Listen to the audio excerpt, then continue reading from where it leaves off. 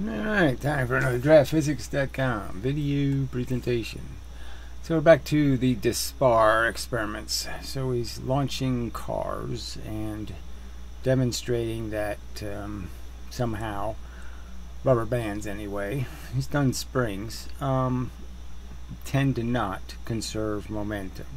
That is, the same compression of the spring won't produce the same momentum if you change the mass that you're putting in front of the object. So theoretically it conserves kinetic energy. You could say there's a certain amount of kinetic energy in a string, and he's getting results that indicate conservation of kinetic energy and not conservation of momentum.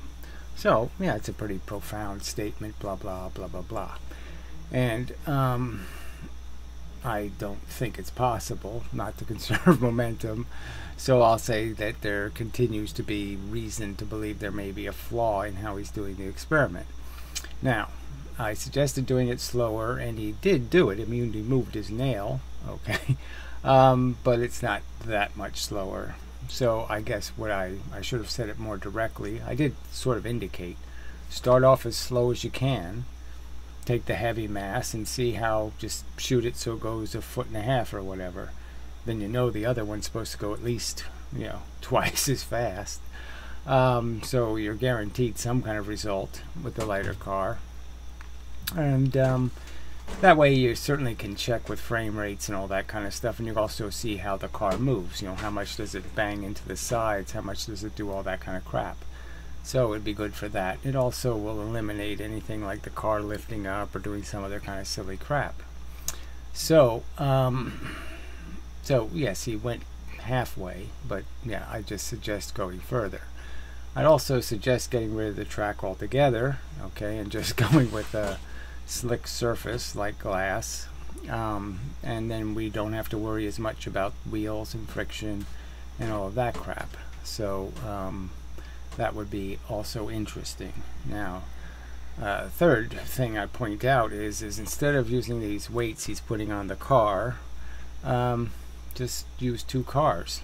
So find 2 cars that weigh almost the same amount, and do it once with the 2 cars, and one in front of the other, connected, but not, they don't have to glue them together, but they're just touching each other, and see if it makes a difference.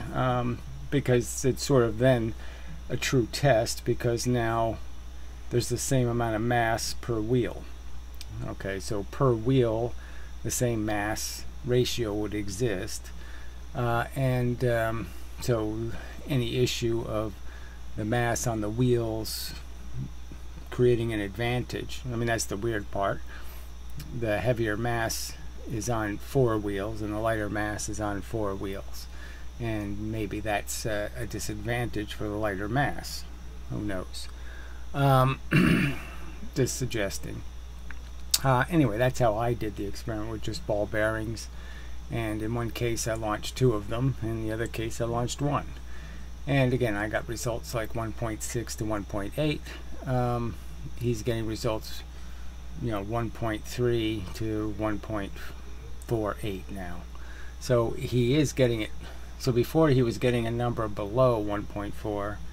Now with a quick release and a few other little changes, he's getting a number higher than 1.4. Now, if that means anything or not, who knows?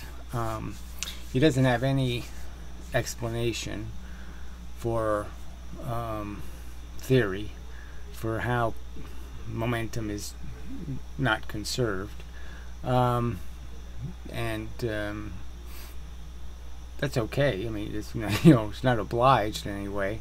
If he doesn't want to argue theory, I mean, I would just argue that theoretically it is pressure and force, and it's just being applied, and there really shouldn't be any reason why momentum wouldn't be conserved, because there's nowhere for it to go, really. Presuming that your nails are reasonably secure and the rubber band should be able to conserve the momentum. Conserve the force, whatever the force is. So we'll see. That's all I can say. We'll see. There's different ways of doing the experiment. Again, Brozo's billiard ball experiment was, not anywhere close to 1.4, so obviously there's reason to wonder why in this case, why in his case it didn't work. In this case it did work, if you want to look at it that way, or vice versa. Why did it work in Brozo's case and not work in your case? So anyway, so I don't know if there need to say much more. So first I'd go slower. There's little details. I mean, he has this timer thing. It's sort of different. It's not exactly parallel in each trial, which probably didn't make much of a difference, but it's just another source of errors that that should remain kind of consistent.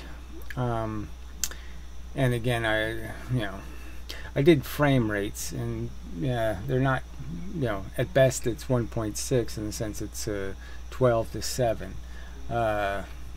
or 7 to 11, which is 1.39. So it's just not enough frames to say one way or the other.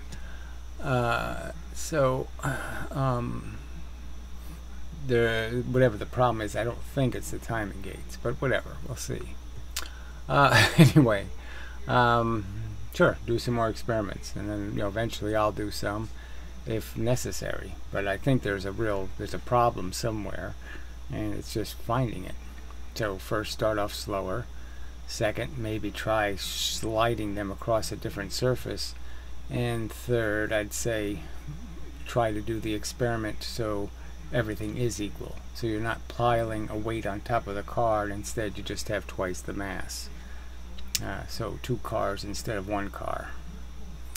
That would be my suggestions for what they are worth and such. So continuing, whatever this is, it just will continue. When you look at them, it does look like it's more than 1.4 faster, but seems like or looks like isn't necessarily mean much. So anyway, till the next time. So we'll just leave it at that for now and see what else he does. I'm kind of hoping he'll go back to the lever experiment, because he seems to have a very nice little carbon fiber lever, so ought to take advantage of it. Anyway, till the next time and such. I mean, he has the 2 timing gates. He did test those, so he did do a video, and they do seem like they read quite accurately, as long as the card goes in straight and all that kind of crap.